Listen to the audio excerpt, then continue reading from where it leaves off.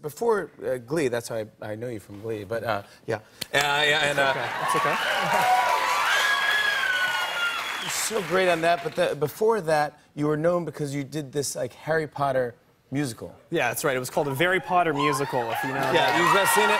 Yeah, it's It's a got like YouTube 30 thing. million hits on YouTube. It's just the biggest thing ever, but how did that come out? How was your accent?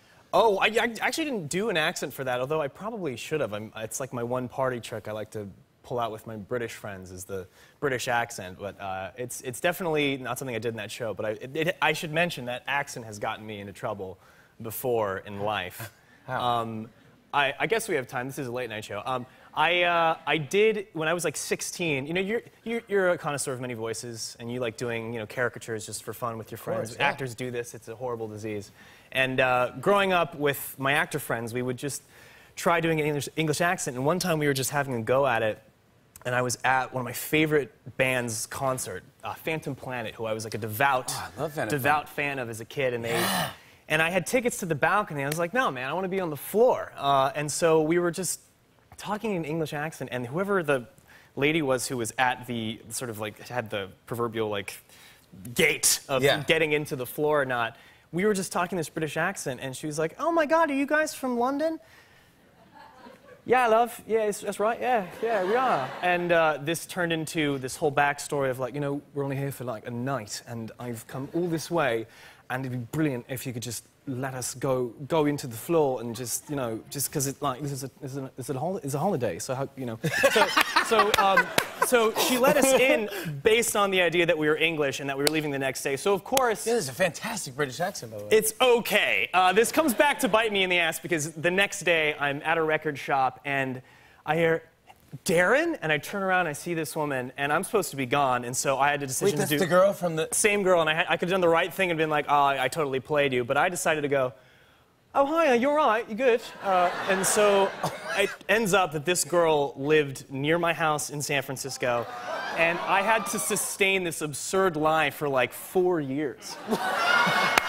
Like a total idiot. And I committed to it because I'd already gone too far down the rabbit hole. Of course, yeah! So that would be weird if you cut to 4 years later, after many times her running into me and being like, Darren, and me being in front of other people going, nope, wrong person, definitely, I don't know who you're talking about.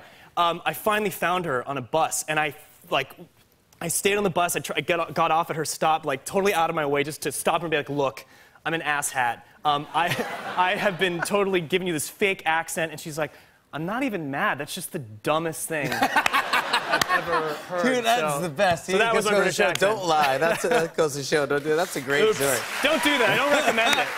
It's a bad thing to do. I got to talk about the assassination of Gianni Versace. It's a mouthful. It's a lot of American words. Crime Story. Yeah, you are fantastic in this, man. Thanks. Congratulations, man. Thank you. You got to be. The reviews, the buzz, everybody's talking about.